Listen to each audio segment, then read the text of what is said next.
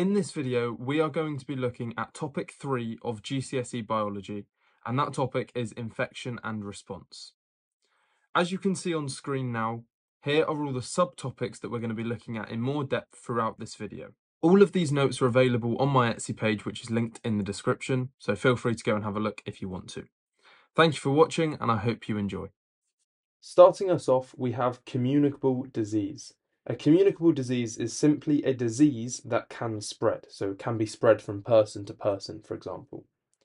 There are 4 main types of pathogen, or effectively disease, and that includes bacteria, virus, fungi, and protist. It is crucial that you remember all 4 of those, and we will talk in more depth about each of those later on in the video. How do they spread? There are 3 main ways. The first one is water, the second one air, and the third way is direct contact. In the textbooks you will find there are a few more examples. I think there's 5 in total, but these are the main 3, and in exams you're often only asked for maximum 3 anyway. As promised, here are the 4 different pathogens in more detail. On the top left you can see bacteria. So this is a bacteria cell, the little diagram. They are very, very small cells, and they ultimately produce toxins that damage your cells. 2 examples of bacteria are Salmonella and gonorrhea. All that information is very important to remember. Our next one we have is the virus. Virus are not cells. They use your body cells as hosts and replicate inside of them. And because of this, antibiotics do not work on them. Measles and HIV are 2 examples that you could use in an exam. Third, we have fungi. Fungi and protists you don't necessarily need a picture for or a diagram because there isn't really one at GCSE level. Fungi can be single-celled or multicellular with a body-like structure called a hyphae. That is more if you're aiming for the higher level, so foundation, do not worry too much about that name.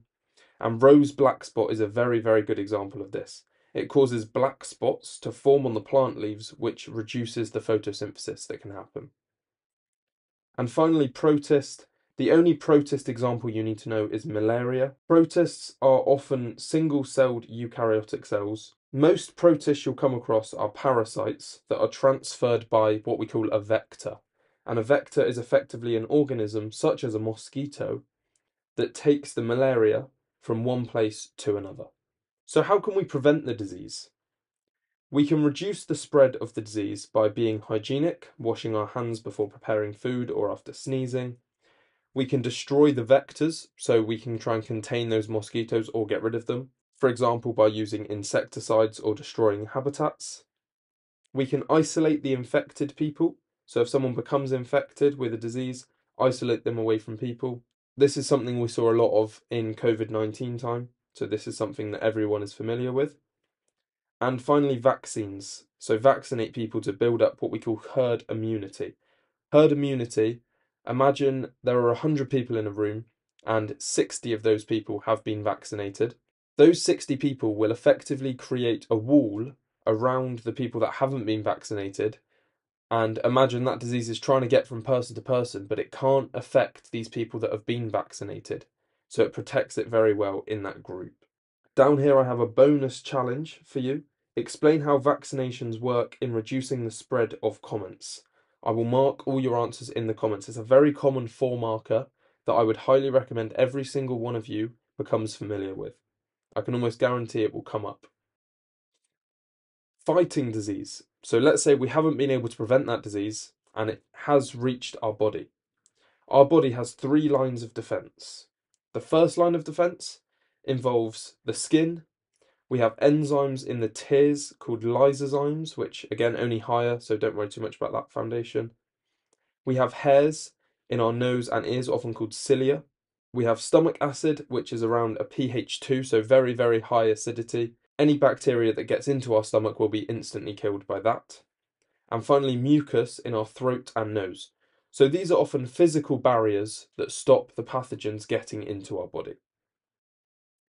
The second line of defense are known as phagocytes, and these are one of your white blood cells. The phagocytes hunt down the pathogens as they are bound together by antibodies. So to put that into something that makes a bit more sense, the antibodies effectively stick to multiple pathogens. So instead of the phagocyte having to chase, say, 10 different pathogens, the antibodies will clump them all together into one big clump, and the phagocyte can get all 10 of them at once. These phagocytes then proceed to digest the pathogens and effectively get rid of them. And for our third line of defense, we have also white blood cells. These are called lymphocytes. So the phagocytes and lymphocytes work together. When the phagocytes digest those pathogens, there is a small protein called an antigen on the pathogen that is used almost like a fingerprint that we would use on a human. So it identifies an individual type of pathogen. The lymphocyte uses that and helps the body remember what that pathogen is. Because of that, we can produce specific antibodies. So if that pathogen comes back in, the body can be like, oh, we recognize this one, we're going to release some more antibodies, and it will speed up the process of us fighting that disease. For those of you that did pause and comment your exam question that I put on the last slide, this is how a vaccination works. A dead or inactive version of a pathogen is entered into the body. This triggers an immune response without actually causing harm to the body, because that pathogen that we've introduced is dead or inactive. The white blood cells engulf the pathogen, so that would be our phagocytes, allowing them to remember and store antibodies for that pathogen. That is where the lymphocytes come in. And as I said, next time the live pathogen enters that will actually cause harm, the immune system can quickly mass produce those antibodies to destroy the pathogen and reduce the harm to the body. Finally, we have drug development.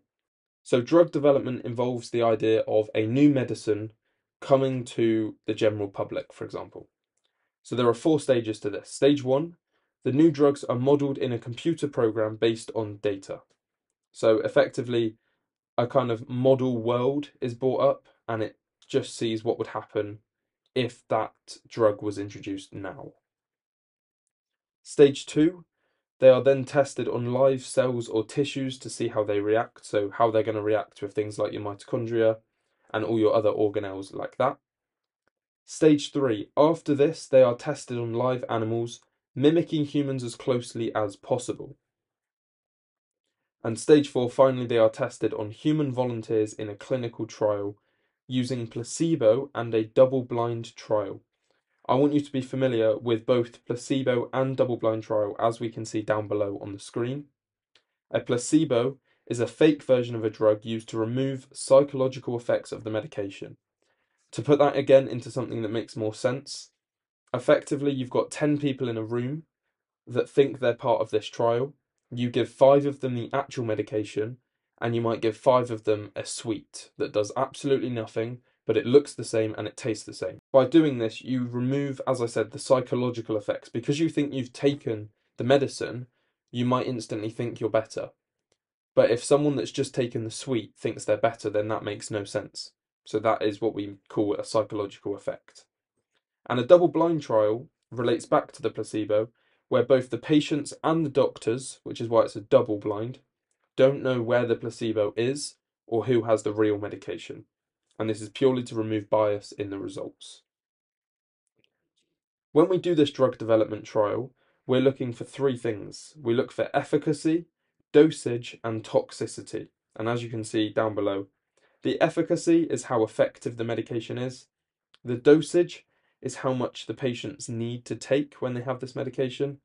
And toxicity measures any side effects that we might want to avoid, or we could then go back and change something slightly to reduce that side effect happening. That sums up all of infection and response. Thank you very much for watching. The next video, bioenergetics, which involves photosynthesis and respiration. So I will see you in the next one. Like and subscribe if you found this useful.